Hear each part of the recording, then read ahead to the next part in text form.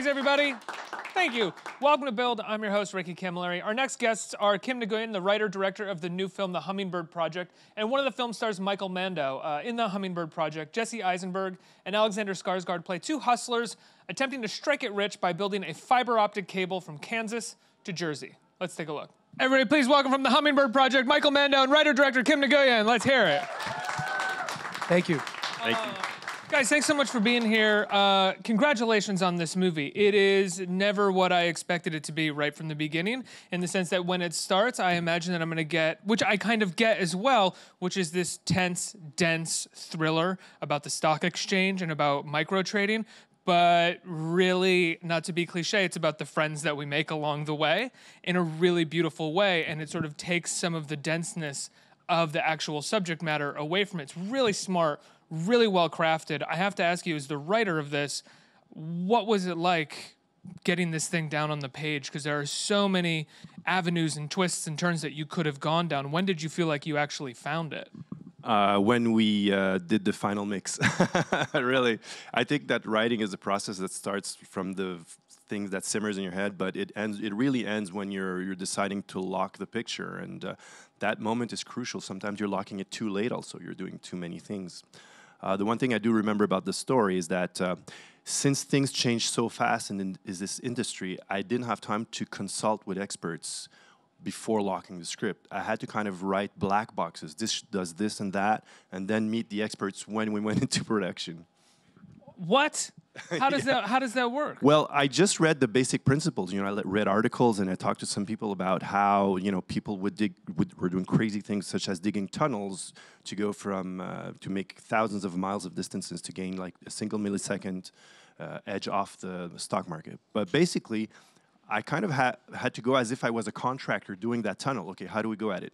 So when I was doing the script, I said, okay, these guys are going there. I did a little bit of research, did like a little road movie to see what the surroundings look like. But the very specific of what kind of machine does what and how do they dig the tunnel, I kind of had to, you know, guess it. And How did that change what you were going to film and how you were going to film? I mean, filming, no matter how locked the script is, becomes a compromise based off of daylight, based off of money, based off of schedule.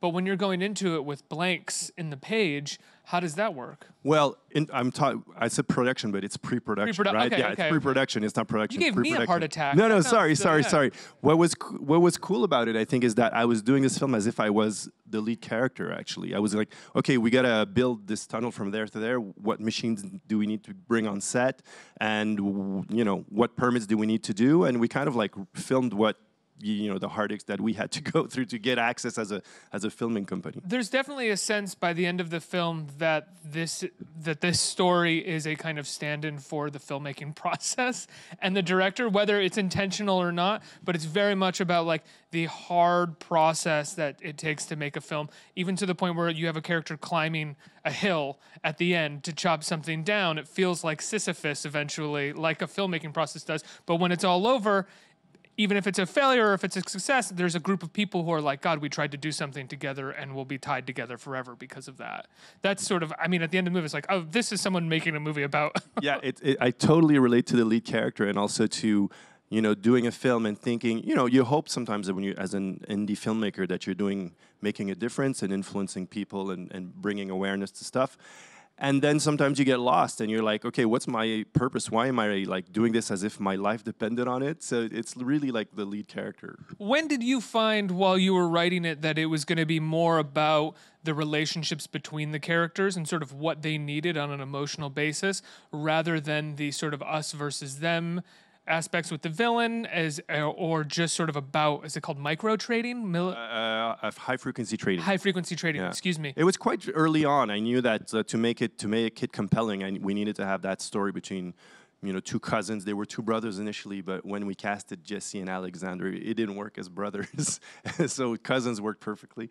But yeah, it was early on that I wanted to bring kind of, it's a question about our financial system, but also about hopefully our purpose in life and why, you know, the American dream. I'm including the American dream as a Canadian, you know, as in North America, but why are we so obsessed with the American dream and being successful, and what does it mean, and are we going are we aiming for something that's not exactly what we should aim for?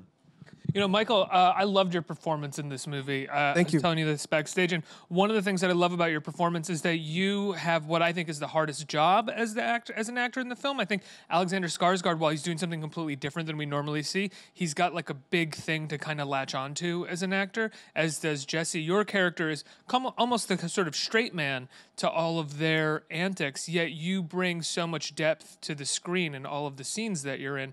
What is that like for you as an actor who's often had to play villains or had to play versions of villains to go in and just play a good guy? Oh, thank you so much for that. It was amazing. You know, I have to say, you know, I remember our very first meeting. Kim and I had a Skype meeting through our agency, CAA, and he offered me the role. And I remember, you know, having read the script and I had these ideas for the character. And to my surprise, Kim was so generous and so open. And I said to myself, this can't be. You know, I think this guy is going to change his mind in a month or two. So I flew to Montreal and I met him again. And I ran the same things by him. And to my surprise, he was like, yeah, we talked about that. It's all good. And what I realized with Kim is he did that with all the actors. He was open to everybody's input. And he really permitted the actors to make it their own and to come in really feeling confident that they had ownership of the character. And within that, he, I think, waved a really great web where you have performances, you know, the four major characters all are playing a variation of, you know, almost like in a different, they're coming at it from a different acting perspective. But the way Kim did it is that they all fit together so beautifully. It also individualizes the characters to a point where they feel like they have a lot of life in them. They don't feel like they're just sort of cogs within the script. I mean, even Salma Hayek's performance and her lavish outfits are completely different than everybody else in the movie. Were those her ideas as well? Yeah, I mean, Salma comes from a high fashion background, and she's tied with Gucci and all of that. So she was 9 steps ahead of me for the look. She said, Kim, I have some ideas.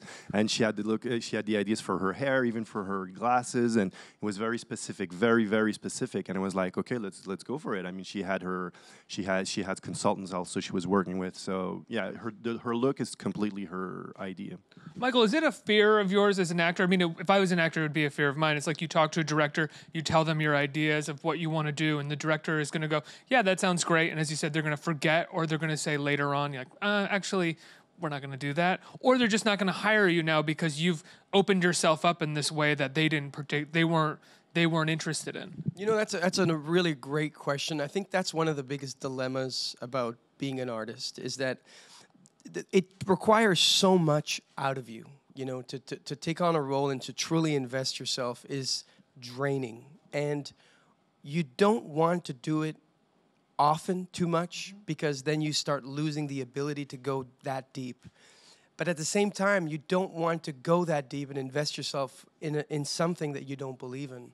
So that's a constant. That with every project, I think a lot of actor friends of mine have that sort of question in the back of their mind is like, do I want to give my blood, sweat, and soul for this? Do I trust this director enough? Do I trust the story enough?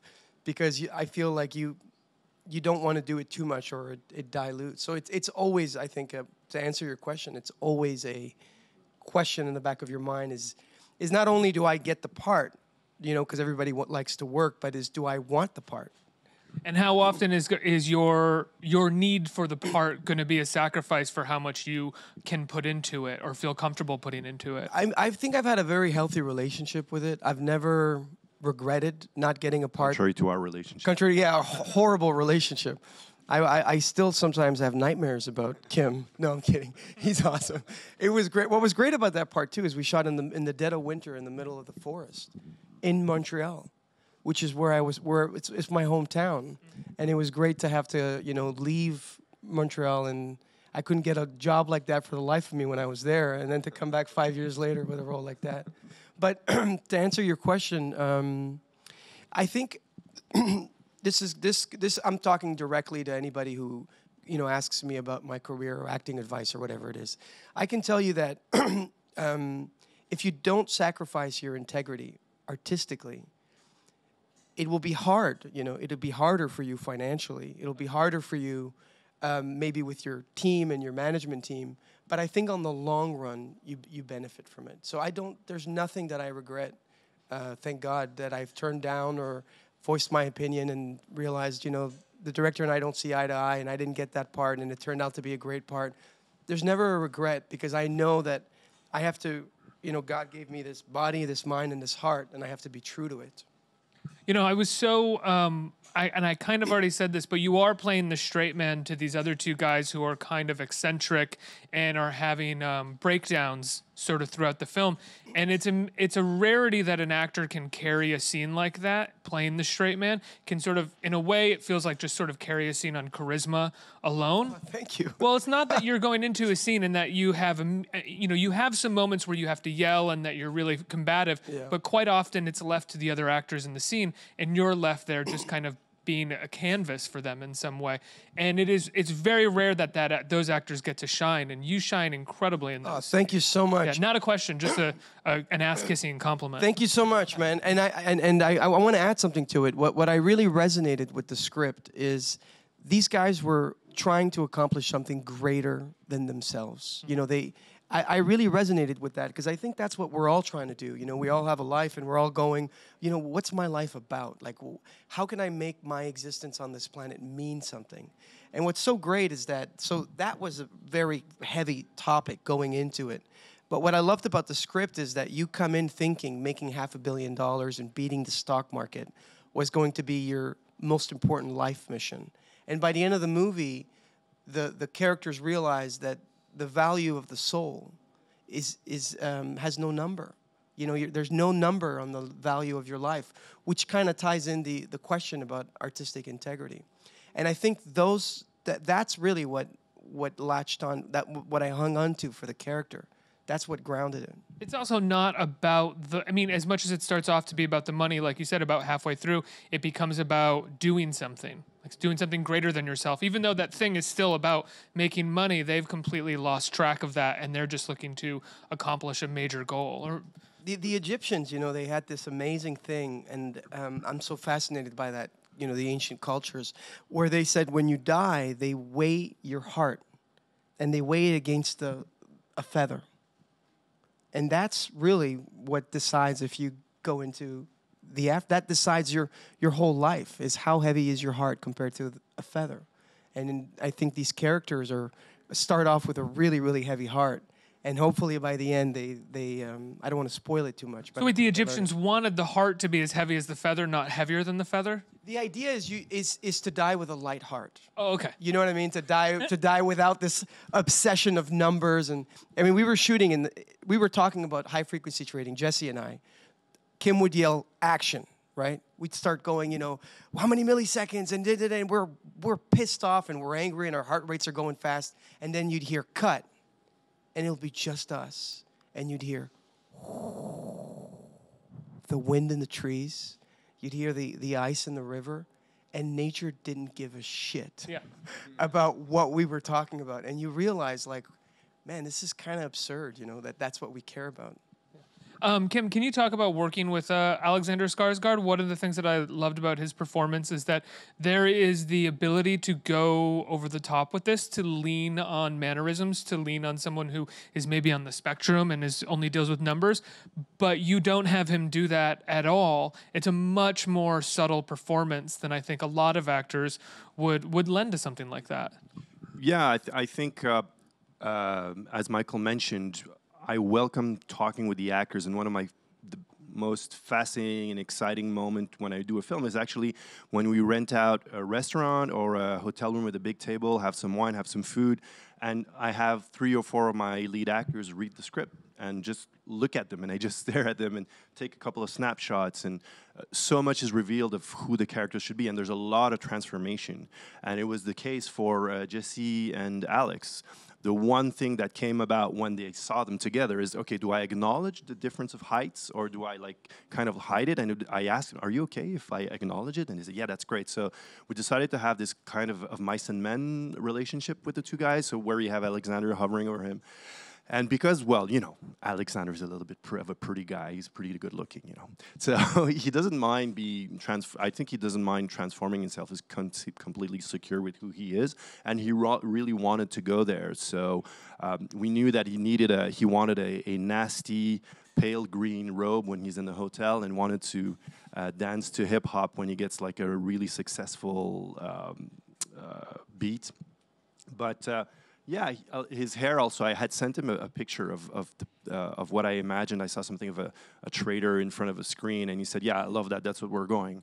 But then some investors for the film, when I told them, I sent them the picture, which kind of looked like this. They said, "What are you doing to our Alexander? This represents half of our investment. Are you mad?"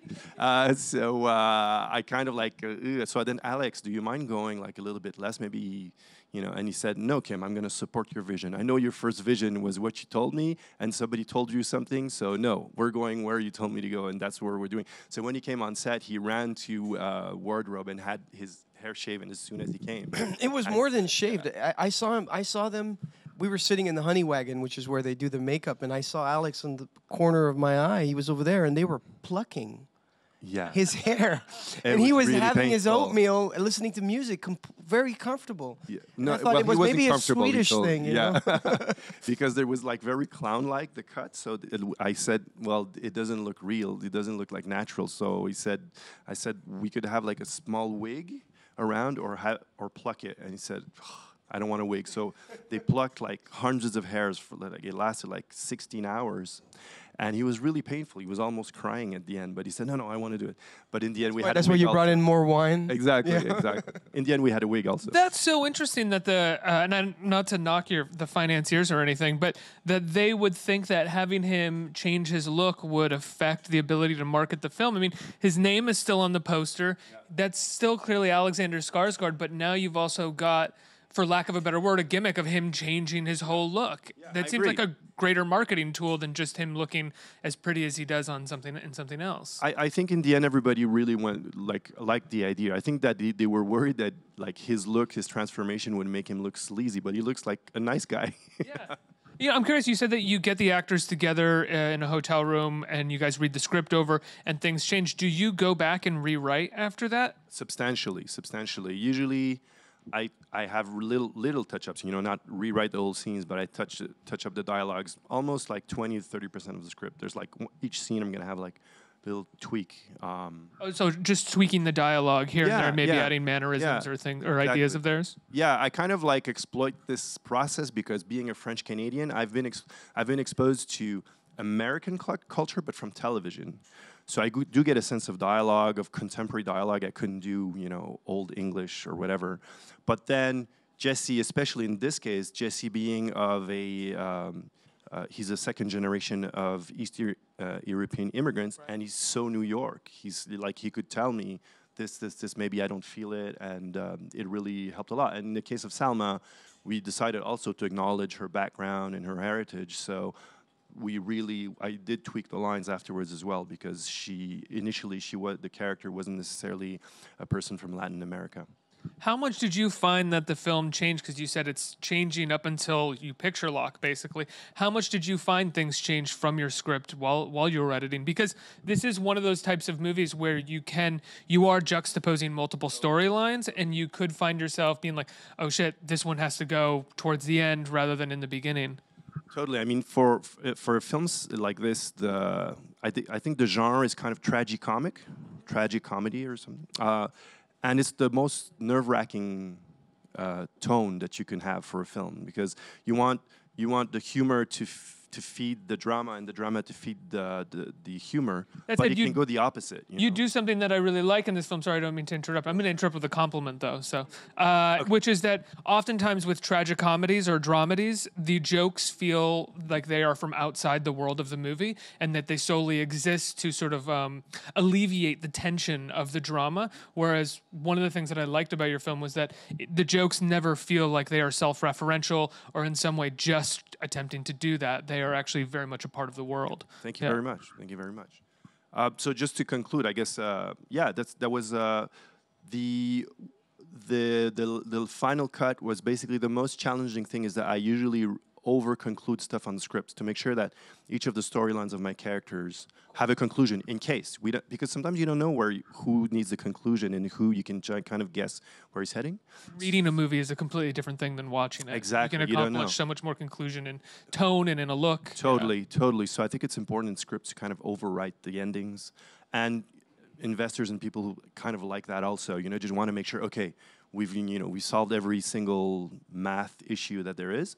But then in editing, I find that even you have 3 or 4 or 5 characters that need their conclusion, you kind of want to edit it as if it's one. And you almost, in a way, let's say there's 3 acts to the conclusion, and you kind of like give one beat to the other character, then switch to the other character as if it was one single thing. But you can guess in between that the other guy did what this guy on screen just did. You understand what I mean? Yes, I think so, yeah. So you kind of want to make it feel like one ending, basically. Right. I think we have some time for questions from the audience. We have a couple questions. Hey, right here. Hi. Hi. Hi. I'm really excited to see this movie, and I wanted to know what is like both of you guys' most favorite scene to shoot in the movie, or the one you're like most proud of, or really excited for the audience to see. The scene that was most Chainsaw. meaningful, the chainsaw scene was really fun. It was really fun, but the one that had the most meaning for me was towards the end, when the journey is over. I don't want to give up too much, but there's an ambulance. We're in an ambulance and we're going to the hospital. What I loved about that scene is I think we sort of more or less shot it chronologically, and that was towards the end. And we had done the chainsaw scene before that. And what was great is we were shedding the character, we were shedding the role, but the character was also shedding the monkey on its back, that heavy heart that we talked about earlier. And it really had that sense for me where I was like, man, thank God this is over, because we live in a society where we post a photo on our social media, right? We post it, we put our phone down, and then 5 seconds later, we check our phone to see if anybody liked it. Then we put it away, and then an hour later, we check again, and again, and again, and again. We live at such unnatural speeds. We're in the middle of the night, and here we are. We turn on our phone, and we're looking at blue light that's affecting our sleep. So that to me all came into, all solidified at the end of the movie, where I was like, man, we need to slow down, because these rhythms don't lead to anything healthy. And I felt that in the ambulance, and there was this huge sense of like, we don't need to go that fast. It doesn't make our lives better. I think we have time for one more. Also, I agree with that. I feel like I spend most of my time trying to slow my brain down. We really don't, just unplug and chill, dude. You're going to get more done. Oh, yeah. You're going to get more done. Hi, so my question's for Kim. I was just wondering, you wrote this amazing script, and I was curious if you ever entertained the idea that someone else would direct. Yes, as in her. Yes, absolutely, and the opposite also. It's hard to get the director to like your script to a level that he's going to commit to it to 2 or 3 years. And I think that when I was working on the French side, it was kind of like I started doing writing and script and directing. And I think that there's so much competition between directors and such amazing directors in the US that it became like a secret weapon. I decided to work at the English language, which I assumed in Montreal that I was good at writing English. I sucked at it. I worked substantially. Oh, you're great, man. You wrote a great script. But I hired a lot of consultants and proofers and it was like a 7 or 8 year process. But yes, if there's a director that likes my script. For this script, it was a 7 or 8 year process, or no? No, just writing in English. Generally writing in English. But I think it was like a 4 or 5 year process. From the idea that matures in your head to a final script, yeah. So yes, absolutely. When do you start writing? When like, do you get an idea and then start writing, or do you kind of like let it percolate for a long time until you feel like it's close to a fully baked script? I usually have the ideas in mind while I'm doing another film, and for some reason now I talk to a lot about it to my production designer. For some reason, I don't know, because it kind of like. You want to materialize the idea? You looked at me when you said that. Dude, am I your production designer? Yes, you're my production designer. But there's something about production design that kind of yeah, brings an idea to like something that's physical or something. But what I know I do is I do a lot of drafts. I write a first draft very quickly. I try to do it within like 6 weeks or something. Is that with an outline or just from beginning to end, figuring it out?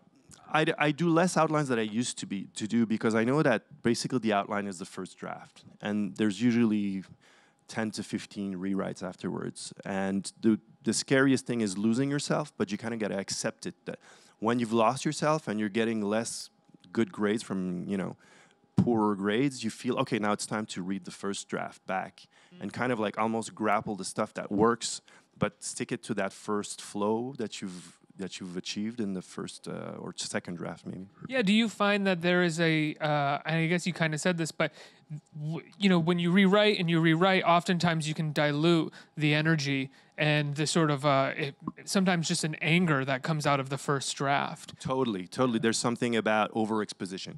Yeah. Everybody reads the script and tells you, well, maybe, blah, blah, blah, maybe. And the mystery of your character sometimes is what makes you want to go on. And it just happened recently. So it's like I've done like, there was a second draft that really felt people were compelled by the story. And then I got the 10th draft and like, well, I don't know. Like, there's this guy he was too real in a way, too like down to earth or something, instead of just keeping the mystery. I have a question for you. How much do you plan before you actually sit down on that first page? How much do you break down your story and figure out the arcs of the characters and all that before you actually start writing the story? I used to do them. I do a lot of preparation, but now it's more kind of it's pretentious, but it's a little bit of second nature because the story arcs completely change. It's almost like quantum physics, I feel, of screenwriting. The possibilities are so endless that you have a sense of the 3 acts. I do kind of have figure out a 3-act structure in my head, knowing that it's going to transform as I write the story. So every time you don't plan it too much. No, not that much. Oh, not really? that much. Now I believe strongly in writing the first 25 or 30 pages, then reading yourself back, then seeing, okay, how does this affect what I had in mind for the next? You've also 70 done pages. it for so long that you've done the planning for so long. Yeah, I've done a couple of it's scripts in your before. system. Well, hopefully. No, because I mean, I'm saying for like younger writers, I hear a lot of people who are very experienced start developing where they can just jump in. But what a lot of younger writers don't realize is that people like Kim have been doing that work for a decade, where they were breaking it. Where I guess maybe they can take that luxury. Sid Field is still a great tool to start with. I think you got to start there, but just it's better to think that it's not a dogma. And I think that Joseph Campbell and the other writer who interpreted Joseph Campbell for screenwriting, sorry, I forget the name. Is that McGee? The Journey. Joseph Campbell, The Hero's Journey. Hero's Journey. But the and he wrote interpreter of also him the is writer's that hero. Robert McKee? Is that no? I don't. Maybe. That's Story. He wrote that story that Charlie Kaufman. Yeah, but I think it might be the same writer. I'm not okay. sure. I don't know. Whatever. I'm not sure. I just gotta give one last story. It's gonna be 1 minute. We were going on a river, and it was minus 10 Celsius is how many? It was in freezing. Fahrenheit? Oh, I don't know. It was How many freezing. does somebody know? Anyways, it was the lashes on your eyes would freeze. it was 10 degrees below freezing, and it wasn't supposed to be that. It was supposed to be spring autumn weather. So we had planned for a raft with the camera gear and our crew on the river floating. Everything was validated. We had a security crew. But then as it got freezing, there's one thing is that you have 20 seconds of autonomy before literally dying, risk of death if you fall in the water. So within 24 hours, we had to double the security and people really like looking at us, But then... And double the salary. Double the salary, exactly. But then as the water started rolling on top of the raft, it was freezing. So there's like, 1/8 of an inch of water that freezes, then another inch. So you got 3-4 tons of weight, of extra weight on the raft. So they start sinking. But you get 20 seconds, but we keep filming. We're kind of like, no, this is how we lose like sense of priorities in film. Right. We keep filming because we think, no, we got to do this. We got to get it. Yeah, we got to get it. But people are slipping on ice on the raft, and it's super risky, and like water keeps hovering. So that was a scary moment. But we got the scene at the end of the day. Yeah, it's Jesse climbing No up one the died, mountain with the chainsaw, which is a right? bonus. Yeah. No one died. Guys, congratulations on the film. I love it. It comes out this week. People can see it, right? Yes, this Friday in theaters all over in New York and in LA, and next week it's going to be all over the US. Well, I can't wait to see as well what you Thank guys you. do next. Thanks so much Thank for you being very here. much. Give them a Thank you huge for round of watching. applause. Thank you so much. Thank you.